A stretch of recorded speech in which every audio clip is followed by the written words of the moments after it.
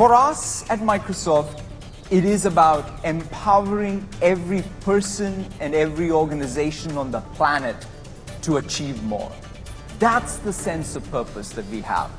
In fact, if you go back 40 years when Microsoft was started, when Bill and Paul started the company, the first product that Bill in fact wrote the code for was a basic interpreter. And the idea behind that was to put a tool in the hands of developers all over the world so that they could take advantage of the new microcomputer revolution.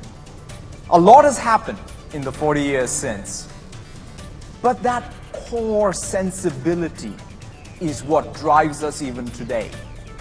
We had a mission of putting a PC on every desk in every home, but in retrospect, that was a goal.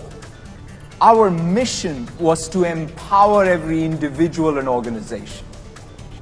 That's really what I look at as we go forward. And of course, technology has changed. Today, we get to realize this mission in what I describe as a mobile-first, cloud-first world. Because when you think about the next 5 years, next 10 years, what's going to be true is there is going to be more computing in our lives. There's going to be computers that we're going to be wearing in our wrists. There's going to be computers that we'll have on our eyes. There's going to be computers in the rooms that we walk, the big screens, the small screens, things without no screens at all, like sensors.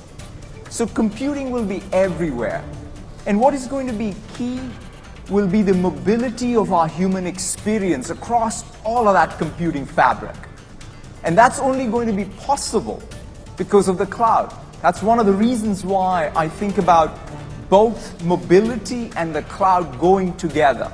It is not the mobility of any one device, but it is about the mobility of the human experience through all of the computing in our lives. That's truly where technology is going to go.